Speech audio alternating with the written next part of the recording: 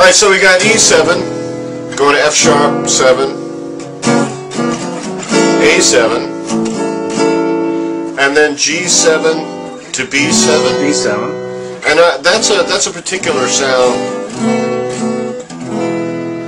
that Lennon's used and Harrison has used before as well. Play just those two chords back to back. G7 G7 to B. Okay. And then resolution, right? Yeah.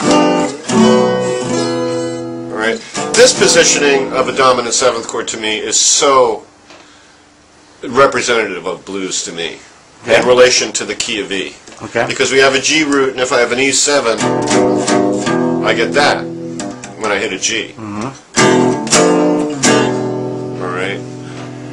And there's also this play, again, when we come out of this whole mess of 7s, instead of going back to E7, he goes to E minor. Now this is a line that's very standard in jazz, and you called it kind of secret agent music. And unfortunately it has only been associated with that, but it's a great line and it could be used for a lot of stuff. Okay. It's also, when you reverse it, well, when you extend it one note and then reverse it, it becomes that same blues line. Oh, okay. Alright. I'll show you. We're going E minor. Now, one way to justify the line, not justify it, but to really highlight it is, instead of changing chords, I'm just going to move the line.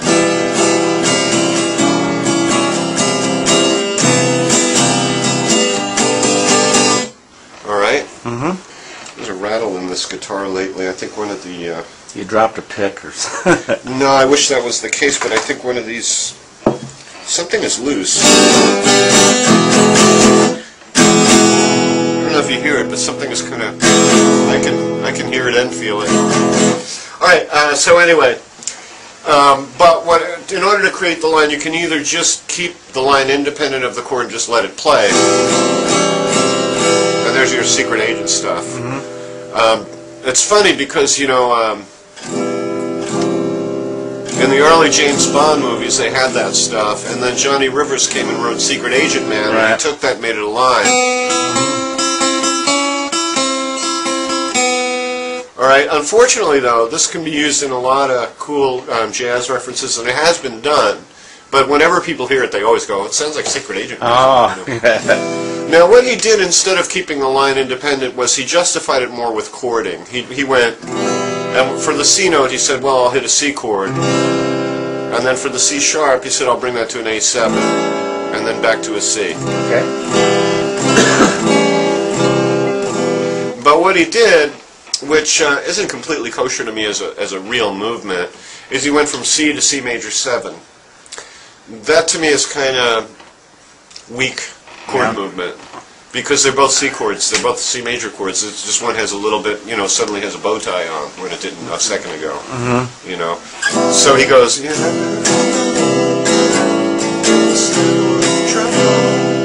So he changed that C to C major 7, and then again the play between relative major and minor, he resolves it to G. Alright, so what's that about? Well, how come we're resolving to G major when we were in E root, right? E7 root.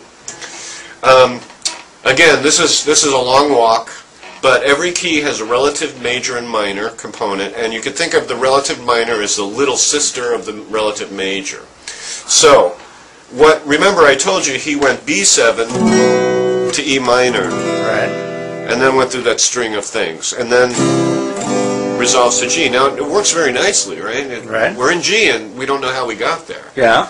How we got there was that E minor itself, when we establish the key of E minor, it is the relative minor of the key of G. Okay. So we're literally setting up, now we're literally changing keys altogether to the key of G, E minor and G, and C. C is the 4th chord of G, when that comes in.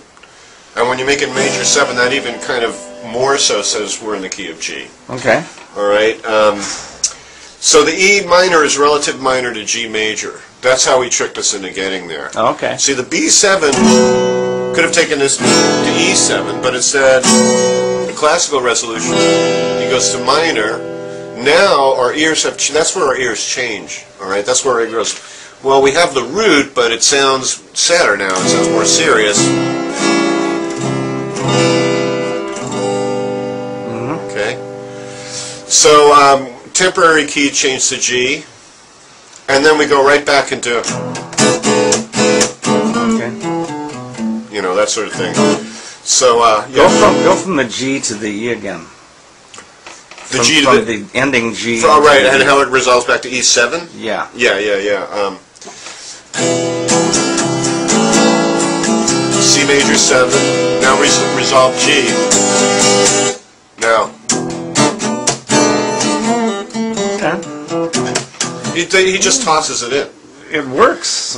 It works. Yeah. It works. That's one cheat you could use in music all the time if you want to create changes, key changes, just simply create a silence. Oh. And go somewhere else. Yeah. He radically states here we're in G by pounding on the G as an accent.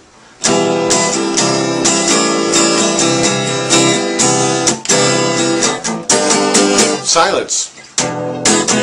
Now we could move somewhere else. Okay. I mean, I could have gone to an A flat chord. That would have been really weird. This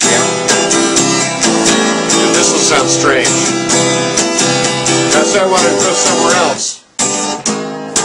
All right, so that's bad, but there are some chords you can. That was a really crappy example, but there are some chords that you can actually just suddenly jump to if you want to. Okay. And even the A flat, if you do things rightfully, you can get away with that even. Okay. You'd have to kind of sinuously work your way to it. But there's a way to get to it. He's an invidious composer. Maybe I was thinking of E flat.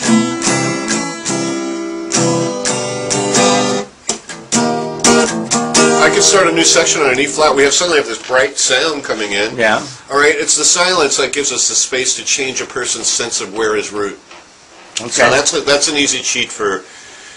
It's not used that often. Just using a silence to suddenly modulate. And it is a cheesy way because it's kind of like surprise. Here we are. How'd you get here? Hello. Okay. How did you guys keep this quiet? All right. So now we have the bridge. You know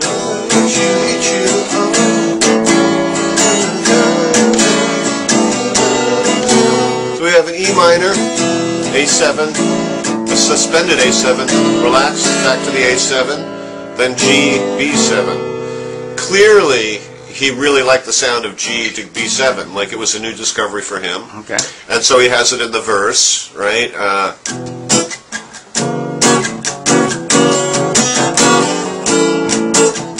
And here it comes, G to B7. Or G to B7, right? And then in the chorus he has G to B7, right?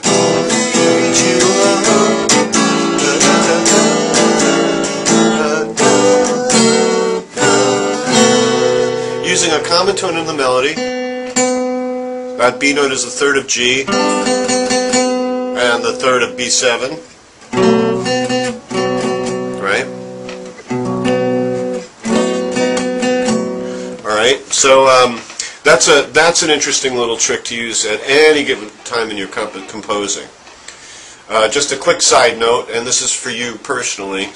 Up in the upper portion, you could work with these shapes. There are 3 major shapes and 3 minor shapes, okay? Using, like, D as our starter shape, alright? Alright, we have a D shape. Now we're just going to play these 3 strings, okay? We're not going to play the lowers. Okay. But we have a D shape, an F shape, but we're only going to use 3 strings, so an F comes here, but we could move these around, okay? So we have a D shape, an F shape, and then what comes out of the B bar chord, a B shape. Okay? Now, these letter names are not really good to use, just to let you know. The 3 inversions. Here's the root inversion, because the root is in the bass. This is the lowest note we're hitting. Okay. Right? First inversion is when the third is in the bass. Alright? And second inversion is when the fifth is in the bass. Now, in that case, I played all Bs. 3 different inversions. But the point is, you could use these shapes to target a note. Alright? So in the case of Harrison, he had 2 chords against this repeated note. First was G, second was B. Okay. All right. Now you could use that technique. If his melody was different, it was a D, he'd have to do something else. All right. Now what I did was I took the D note as the root, and then I took it as the fifth of the G chord, and then I took it as the third in a B flat chord, and I made it seventh. All right. Okay. And you could go even further, and I just did root third. This D is root, this D is third, this D is fifth. Are you following this? Is this making sense? Kind of am, yeah. Kind of am? Yeah. All right. In other words, a chord has three components: a root, a third, and a fifth. Right. And that D can be either in the root position of some chord, Or in the third or in the fifth. right. So, and of course, the root position would be D. It's a D chord. Right. Like when you root, it's D in a chord, it's D. But again, we're only talking about 3 notes here. Three chords and one note. 3 note chords, right. Right. 3 note chords, triads. But if you want to go into 4 note, as I was about to say, then you get interesting, because this could be the seventh of some chord, which would be E7. Okay. Right? Let me see. Also, bear in mind that you would have 3 minor chords as well as choices. Right? Does that make sense? So I have D minor, D root, right? And then where D is the third, Okay. B minor, and where D is the fifth, oh my God, I have to think for a second, G minor. Right? Okay. Alright, so this is a composer's tool. You have a note and you want to create a surprise, find that note in a different position in a chord, root, third, fifth, seventh, and when you get better and better at it, you could use ninth and 13th as well. You know, to get more of it. That'll give you more jazzy, kind of like, oh, how did I get here? Okay. All right, so now, so we have the bridge. We have E minor, A7. Then we suspend it and unsuspend it. And he does it again because he liked it.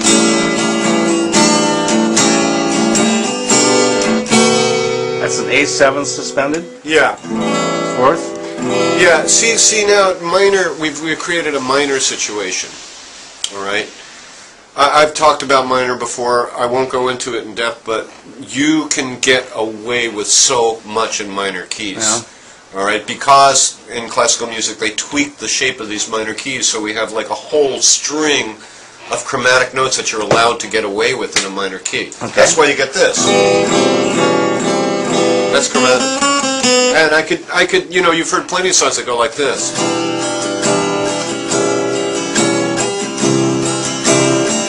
Creating that line in a minor key. Right.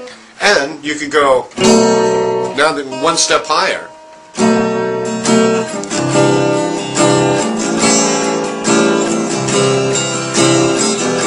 And you could start on the root and go even one step higher, right?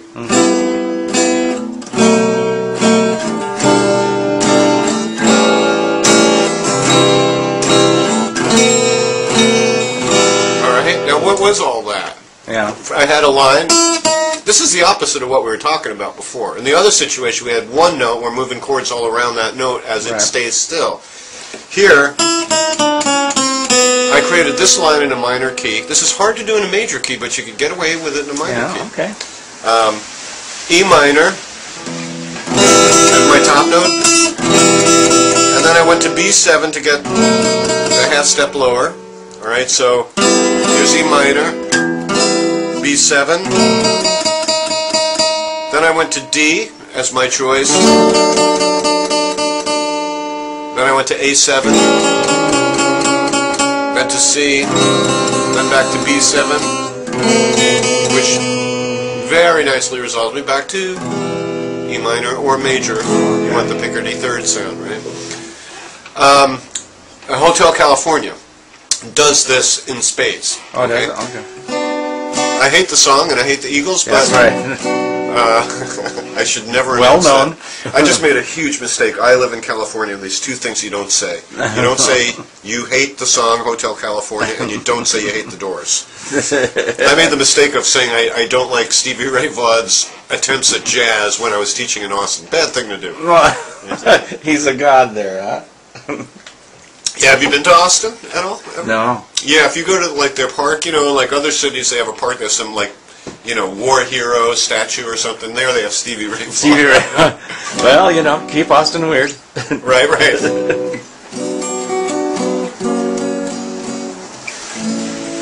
Let's see if I could find it.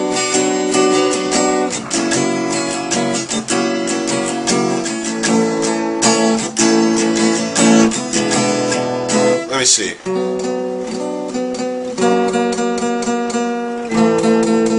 Hearing it? Mm-hmm.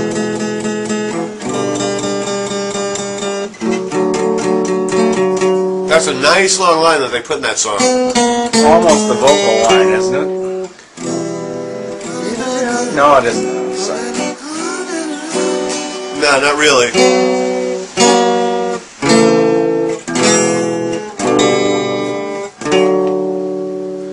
Very, that's actually very nice, Yeah. Song still sucks, but that's very nice. All right, I think we're going to have to come to a close here today. I think we covered everything. Yeah, so we today managed with Savoy Truffle and exercise in sevenths and composition and line and all sorts of things. So thank you, Mr. Caggiano. Great pleasure.